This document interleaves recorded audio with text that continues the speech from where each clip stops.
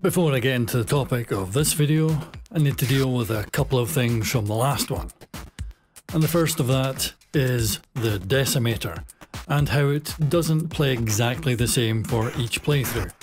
Now, this has nothing to do with a failing on the seed number and how that plays out. It all works exactly the same through each playthrough, but rather it's to do with how the Decimator itself cycles extremely quickly to create its own effect.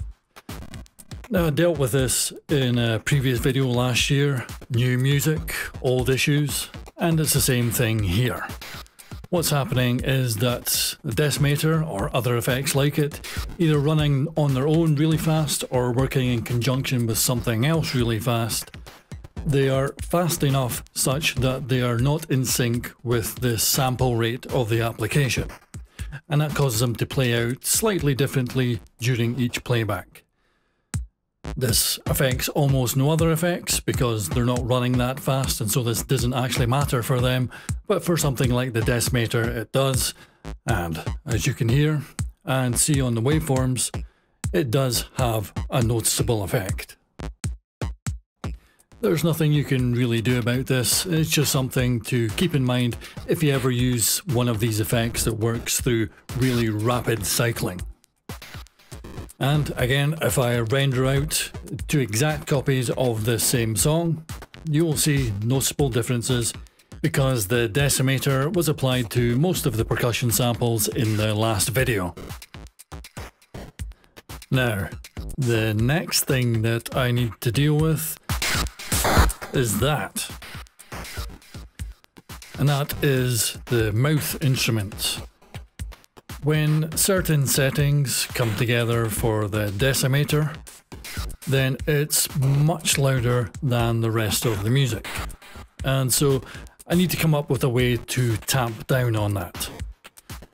So while doing this, what I don't want to happen is for this to have too much of an effect on the other versions of the mouth instrument.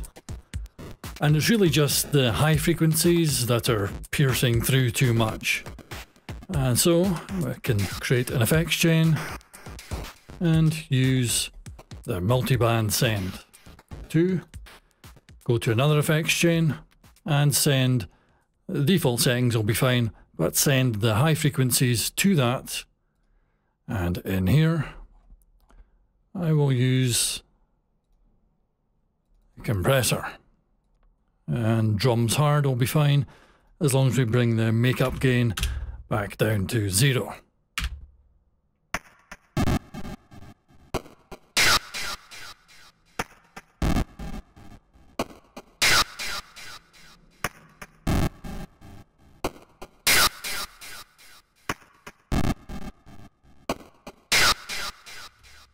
That's good enough for now.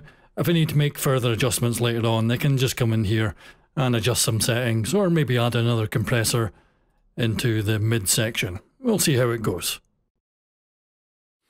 Okay, so let's get started on the actual topic of this video, which is adjusting the scale and key of the two melodic instruments, the pad and the Glock.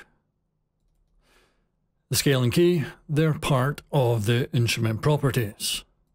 And if you didn't know, you can use the instrument MIDI control device to make those changes.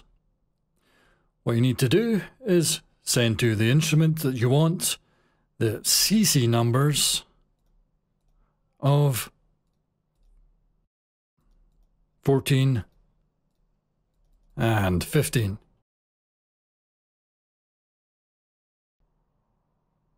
There you go. You can see the changes being made there.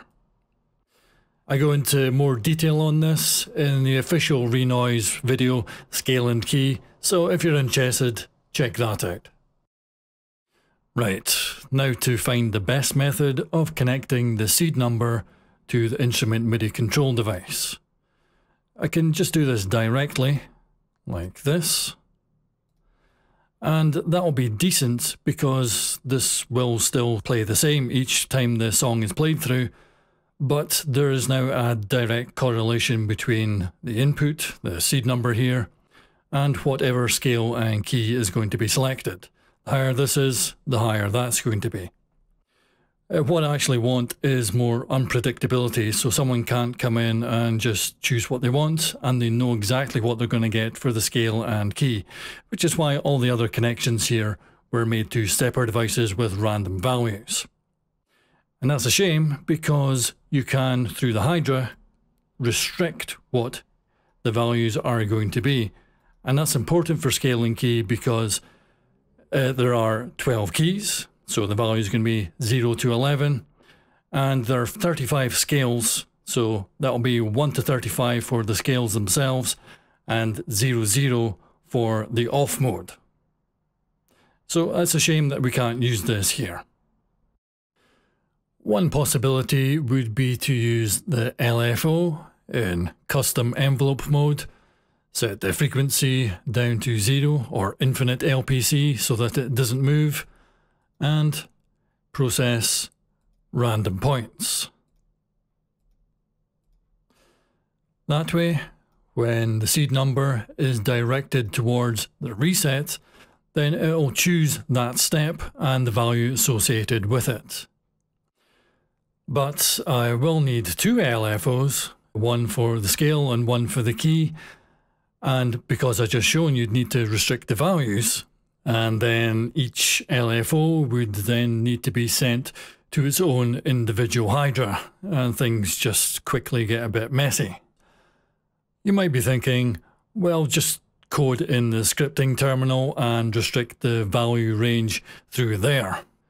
However, unlike the previous videos, this isn't actually possible here because as of this recording in Renoise 3.4, you cannot use the API to directly address the points of a custom envelope in LFOs.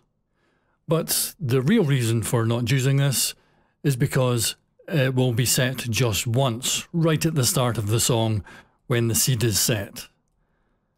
That would be fine if you only ever want to use the one scale and key, but the point of this is to make interesting changes throughout the song structure, and so you would want to be able to change this maybe once per pattern or whatever. And that is just not possible by using the LFO. And so I'm now finally at the point of having to use the formula device. I started off using something real simple to test this and immediately ran into a problem. You have the random seed going from A, which is the input here, multiply by 1000 because you want to go from 3 decimal places up to a whole number, which is what the seed will use, and return a random result, supposedly. But what the hell is this? It's both weak and linear. So do that, and now it's just linear. This is the complete opposite of what you want. You want something random, not predictable. So I tested this in the scripting terminal, came up with this simple thing, and 111222, which is just what I saw. Try it again with 1000. You get this, which is just a larger range, and then 10,000, and the same thing again. Now, some of you are familiar with this are probably rolling their eyes, but this is not something that I knew. What the random seed actually does is base the next result on the previous result.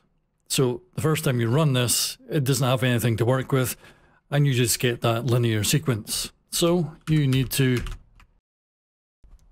initially do it one time,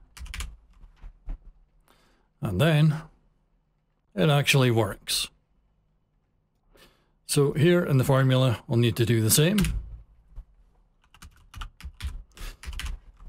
And speaking of things I didn't know, if you have the scripting terminal and editor open while you're working in the formula, it'll help you bug fix by giving you extra error messages. That's pretty cool. So I've inserted an extra random here, and now the output should be random based on the seed. There we go. It finally works. So I was ready to move on to the final section, but I came across something else.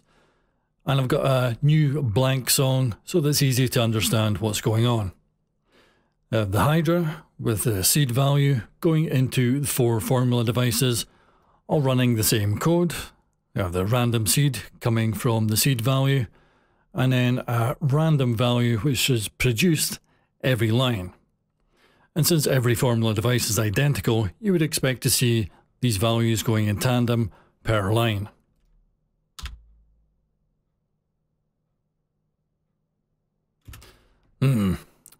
Not what we want at all.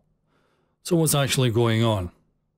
Well, let's run it for one line and take note of the values. 10.5, 91.6, 28.6, 66.4. And turn off these formula devices and run it again. 10.5, 91.6, 28.6, and 66.4. This means, unlike what I naturally assumed, is that this random number generator is not self-contained within each formula device. It is in fact running application-wide.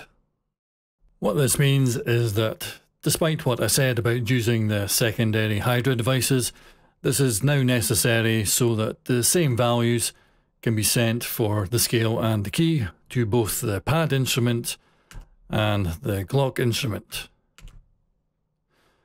It does mean that I can restrict things here in the Hydra device so that they're 0 and 35 and 0 and 11, instead of relying on doing that in the formula device, though I did work out what those values would be.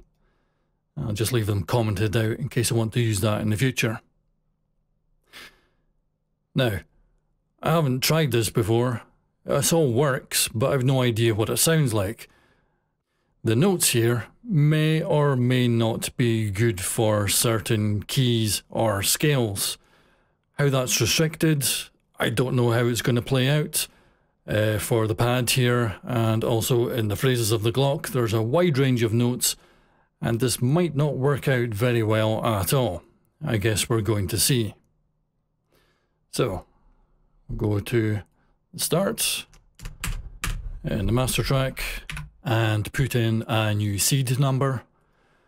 And if this doesn't sound completely horrific, then I guess this is going to play us out.